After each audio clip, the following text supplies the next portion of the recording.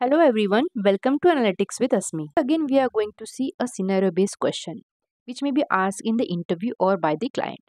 So, the scenario is you work as a data analyst for a retail company that operates across the multiple states in US. The company's management has requested a comprehensive Power BI report that identifies and highlights the top 3 states based on the sale performance. The report should be interactive and visually engaging, allowing stakeholders to gain the insight quickly and make informed decisions.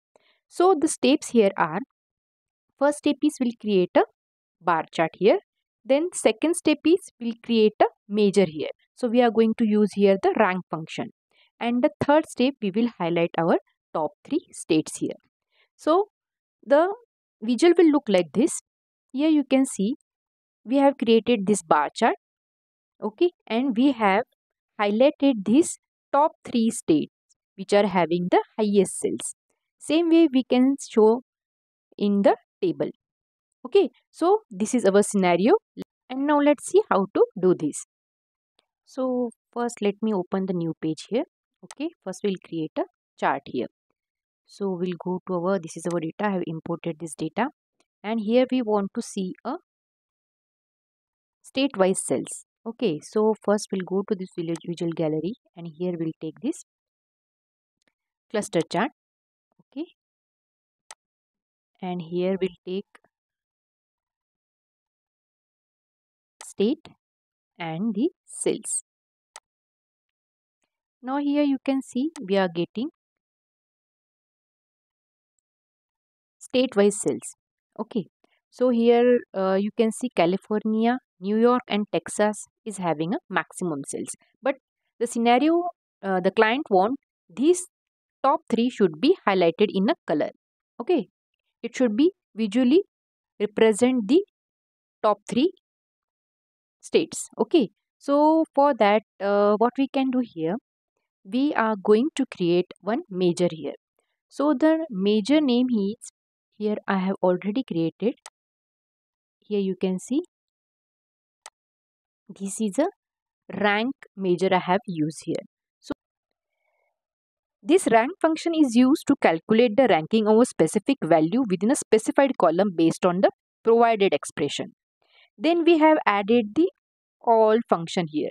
This part of formula returns a table that consists of all the unique values from the state column in a table, irrespective of any filter context. Means here all removes any existing filter applied to the state column.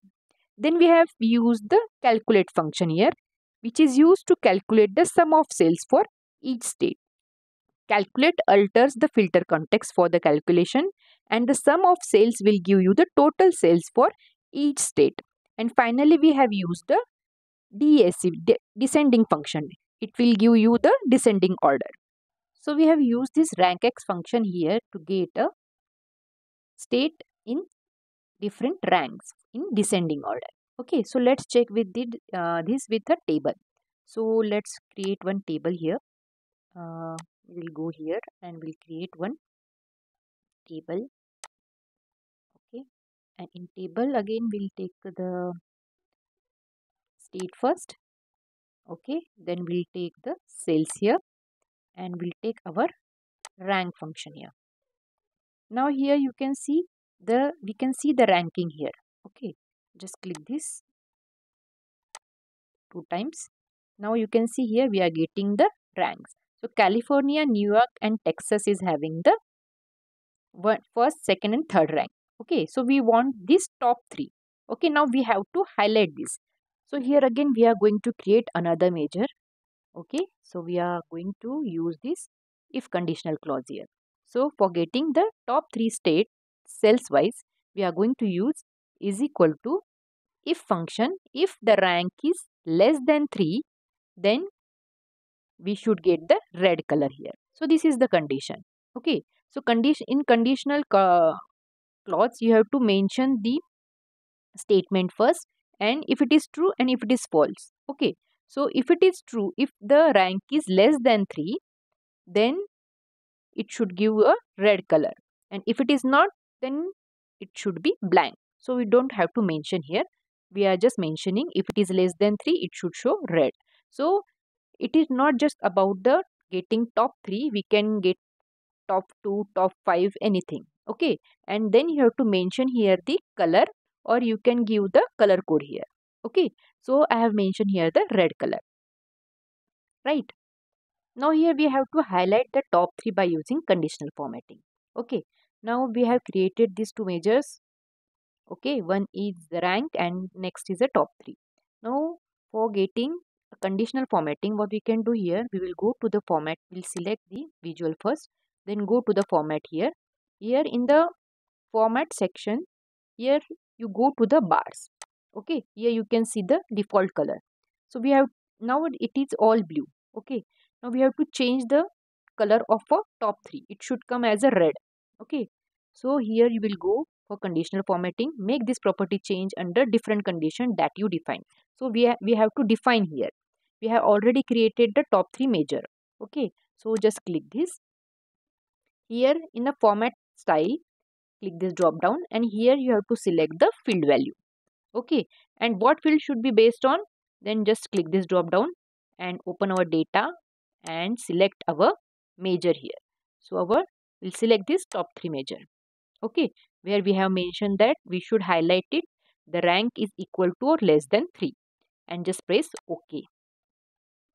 Now you can see here it is been highlighted, top 3 is been highlighted here. But you can see here there are many states. If you want to decrease these states, what we can do here, for that what we can do here, go to here filter, here we can put the filter on the visual. Okay, so here for the state, click this drop down, and here in filter type you just select top n, and here there are many, so we'll select the top 12 here. Okay, so we'll write here 12, and by value, by which value we have to make the top 12. So here we will take our cells and we'll put here and just apply filter. Now here we can see we are getting the top 12, and in top 12 we are getting a top 3 state cells wise. Okay, so these 3 states are having the highest cells, which is California, New York and Texas. Same conditional formatting you can do for this table as well. For creating a conditional formatting for tables, just select the table, then go to the format here. Here in a cell element, here in the cell element, here you can see we can change the background color, font color, icons and web URL. So if you want to change the background of these first 3, then you can do that. And if you want just to change the format color of a font, then you can use this font. Okay, just turn on this, and here again you have to select the field value, then again here you have to select our measure top 3 and just press OK. Now here you can see it is been highlighted. Okay, so this is how we can highlight the top 3 states in a given visual. Hope you understood how to do this. See you in the next video. Thank you for watching.